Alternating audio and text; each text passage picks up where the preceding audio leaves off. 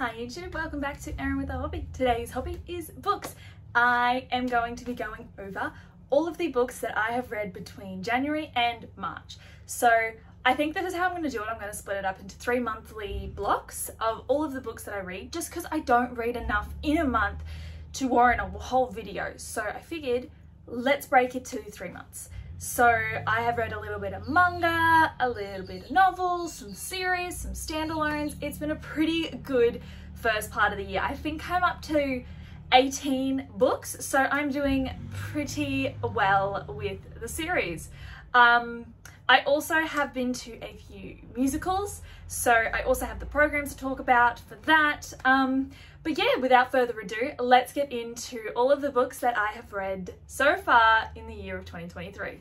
So first up, we are actually going to talk about the musicals. So I haven't actually talked about it here on this channel, but I am very much a performer. I don't know if you can tell that I have a bit of a stage presence, but I have actually, for the past couple of months, been involved in a local production of Shrek. So that has actually been going on the past few weekends, partly why I haven't done much filming. But we're actually, day I'm filming this is day of the last show, but I got the program for it partly because I wanted, here I am there, to show me. So if you came and saw it, let me know, or if you've seen Shrek the musical, it's a lot of fun. There's been some great audiences, some great reactions. So I'm looking forward to the last show tonight. But then I also went to go see this year Hamilton the musical. In one of my other videos, if it's already uploaded, I will link it here. I did the books I added to my TBR because I went to see Hamilton. So I fell in love. I have fallen down the rabbit hole of Hamilton fan fiction, which is bizarre because it's a real thing that actually happened. But anyway, I got the program. So this one came with 2. So this is the little book, which actually has, obviously it's got this bit, but it's actually got the more historical stuff, the creative team. This is more the actual program, which has got like the cast actors. I did find it very interesting that it had the actual timeline of Alexander Hamilton. It also has different photos of as they were making it, the merchandise, which I actually didn't get anything other than the program, but I very much liked it. And then the big one, which I'm holding upside down, it has not a lot, but it's more going through all the songs, has some of the lyrics in it, like different photos from when they did the show. So that one, and then at the back they've got some of the like sketches of the designs of what they would wear and like the set designs, which I was very happy with. I love this. I have a growing collection of programs for all the musicals that I have gone to see. So first up, actually, again, isn't a book that I've read, but it's a new thing that's going to be on my shelf, and that is a art bind-up folder display thing done by A Touch of Magic Designs, an Australian company, which I love. They are doing like a whole collection, like of 12 of these. This is the second one, and so the first one was Snow White theme, so it was red, and this one is Cinderella, which says A Touch of Magic, the company, and it's got the pumpkin, and then it's got Be Careful What You Wish For on the back. Now I have already completely filled my other ones, so I have started. I'll give you a sneak peek on some of the arts. Not all of these are done by A Touch of Magic Design, because a lot of these ones are all done by Roy the Art, which I love his art. These I love. They are the Cruel Prince art designs for the Ultimate Dust Jacket, but I didn't get it as a dust jacket because I didn't want to have to choose between having this beautiful cover or the one that I got from the Dusty shop. But these are gorgeous, absolutely stunning. That is a additional one. So I've still got a few sleeves left, but this is that, and I'm looking forward to putting it up beside the first one to start making the collection show. All right, so I've got 2 giant piles behind me. This is gonna be, let's start with the big pile. All right, first we're going to talk about, now before I get into it actually, this is in no particular order. This is not in the order I read them, this is just in any. But first we're going to talk about the Fitz and the Fools series by Robin Hobb, which includes Fool's Assassin, Fool's Quest, and Fool's Fate. This is the final trilogy in the Farseer world. So I have read this before, this was a reread for me, but rereading it over last year and this year, it was so that I could also include in there the like Liveship Trader trilogy and the Dragon Keeper one, because I hadn't read them the first time. So I was very happy to read them again with some more information about how certain things came about. I really enjoyed it. So the first one, so to give it a bit of a very brief synopsis, this is following Fitz in the final stages, like the final chapters of his life kind of thing, because the first trilogy is following him as a child, as he goes to Buckkeep Castle, and he finds out that he's the bastard son of the Crown Prince, who's to be king, and it's showing him going through life and being trained as an assassin. Now this is the third chapter, so after all the events of what happened in the Tawny Man trilogy, which I loved. I think the second one is my favourite, but I really liked this because it introduced a new character that we actually got her perspective, which we haven't got in any of the other series that follows Fitz. All of the other ones have been completely from his point of view, whereas this series actually has another character's point of view in it, which I found really interesting. Now, I did find that stuff happened in it, but it was a bit slower. So I loved the entire series, but it is a lot because these things are freaking bricks. I will say, having reread Assassin's Fate, I do feel like the end was almost rushed in a way, like, because in the rest of the series, like Robin Hobb has a very distinct writing style, I found, where she's very descriptive and things take time to happen. Obviously, when the build-up pays off, it's so good because it's building and building and then it explodes. But I just found that the last bit, the build-up was there, but the twist, I got the twist, but I was almost not wanting that twist to happen, if that makes sense. Like, I liked it. It was an awesome ending. I just felt that it was a bit fast-paced to fit the rest of the story, if that makes any sense. Still an awesome series. I loved it just as much. I just feel like the ending wasn't my favorite ending of the series. Like, I think the second trilogy is still my favorite. But this is ultimately, I'm so happy to have read them again. Obviously, you have had to have read all of the other series, basically, to this one to make any sense. Because if you don't, it will spoil you and you'll be so confused about who these characters are.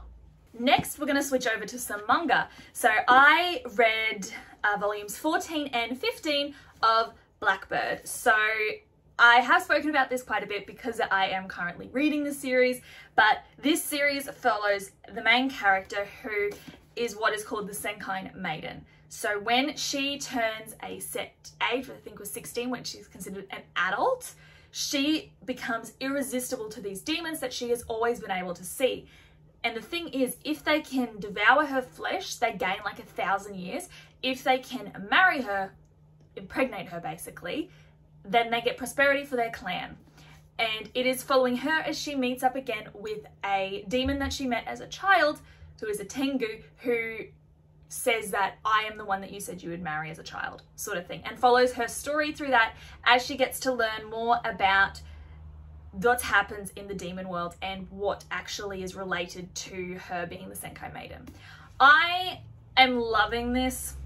I was very happy to read 14 because 13 left off on a bit of a cliffhanger, so I was very happy to see how they wrapped up there.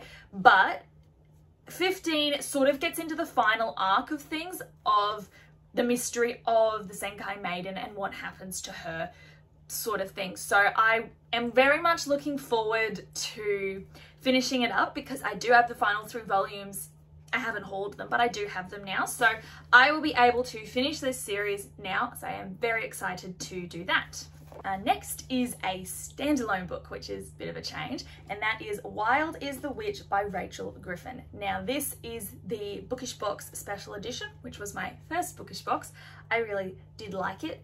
Now this book is following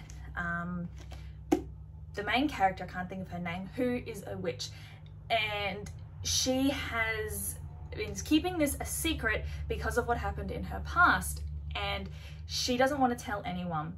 But when a curse that she sets off goes missing, basically, she has to go hunting it with someone that she absolutely detests to try and stop this curse from exploding and wiping out lots of people. So that's a very basic summary of it, but basically this is I very much liked this book. It is obviously a standalone, so there is quite a bit of fast-paced things that happen, but I did really like it because the way the magic is integrated into the world, magic is there, like everyone knows about it, but there's different types of magic, like there's people magic, nature magic, and animal magic. It was very, very cool, and the way that it works was very well described. It's not a 5-star read for me, just because some of the pacing sort of seemed like, oh, okay, now that's happening. There wasn't a whole lot.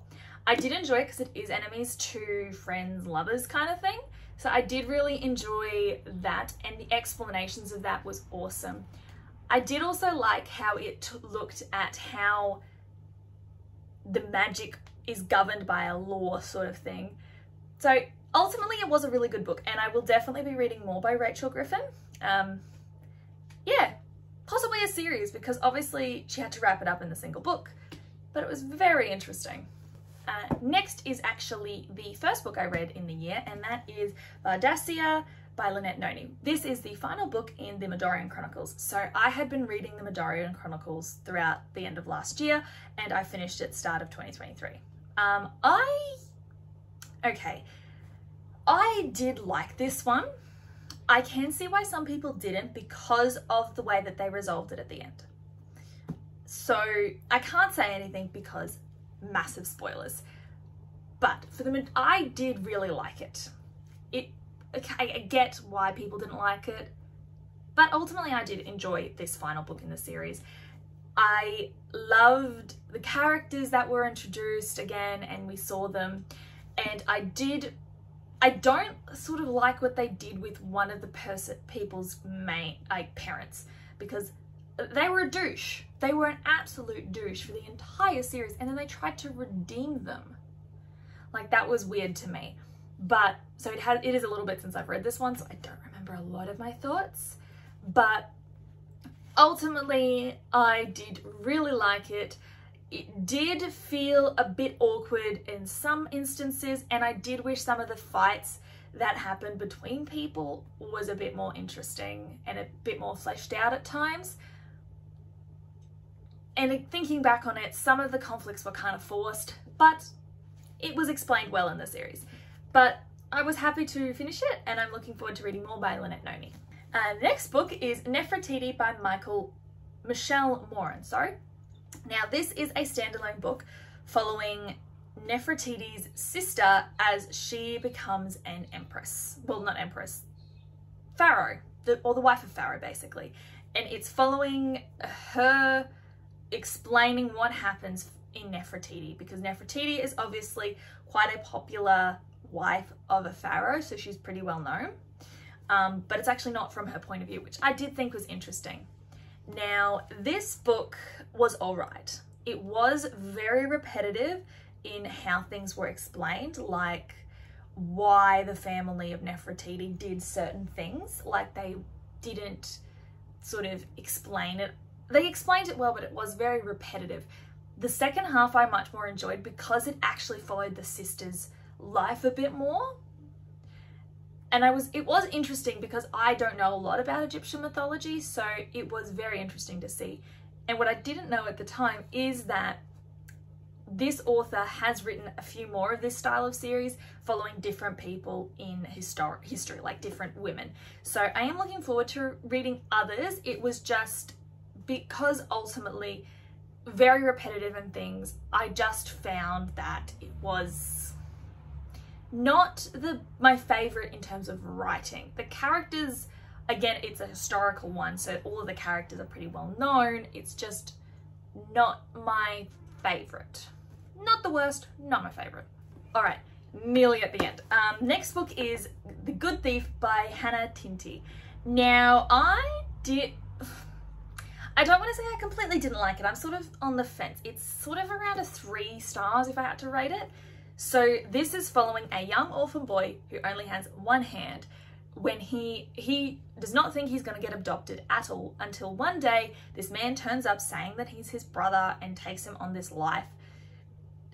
But he then finds out that he's a grave digger, so he goes with him on this job to try and make money. Now, this concept sounded really interesting, and it does have a bit of a mystery because the main child is trying to figure out who his family is. So it was really interesting, like, going into it. However, the writing style in this, it felt like it was going nowhere. Like, it really, especially the first 2 parts, it was very unclear. Like, I would have loved to be explored more. This kid is just a natural pickpocket. He's really good at it because no one expects anything of him. So it was really interesting at that point of it, but it wasn't really explored. And like more what happened at the orphanage, or possibly, I don't know, but it just wasn't my favorite in the writing style. Also, the mystery of who his family is. I felt that that was a horrible reveal. Like, that was absolutely pathetic. Not pathetic, like, I get what they were trying to do. I just don't think it was executed the best, and it wasn't like he had a lot of different options that popped up. It just wasn't my favorite in how it ended up working. It was, yeah, I don't think I might read some few other things by this author. I don't know. It was just an okay read. All right, and the last is a stack of manga. I have read volumes 1 through 9 of Tokyo Ghoul. So I am rereading this series because I absolutely love it, and I managed to get my hands on the entire series secondhand, which was very well done. But if you don't know what Tokyo Ghoul is about, it is set in this world the world of Tokyo, but in this world there are such things as ghouls, and ghouls are the natural predators of humans because the only thing that they can eat is human flesh. Now, the problem is they are a lot stronger than humans are, so obviously it's a lot harder to kill them. But it is following the main character, Kaneki, who's that dude on the back, who, when he goes on a date with Rise, it does not go well because she tries to eat him. What then happens is he ends up in a hospital from an accident and gets her organs implanted into him and becomes a half ghoul and has to live as a ghoul and learn the ghoul world. So it was very interesting. Like, I love this series. Some of these volumes are a bit more info dumpy than I remember them being, but I love this series. Now, it is not for the faint of heart. It is not for a younger audience because obviously cannibalism, there is torture, there is some very gruesome fight scenes, obviously there's murder, all sorts of things. So I am loving this series. I'm loving rereading it. I love reading it again. I'm loving where it's up to. Obviously, I'm getting the manga and the anime are very different. The first series of the anime is very similar, but the second is not. I love this, and I'm looking forward to finishing it. I think I only have 4 volumes left until I've read the entire series, but I'm looking forward to getting to the end of it. All right, so those are all of the books that I have read in the first 3 months of the year. Let me know what you've been reading this year. Like, that's a pretty good stack for me, and I also find that most of them have been pretty good. My voice is starting to go, so that's why I've started to rush through a little bit. Yeah, I hope you enjoyed the video. If you did, hit that like button and also subscribe down below so you don't miss out on any other videos. But I hope everyone has a lovely day and continues to live well. Bye guys.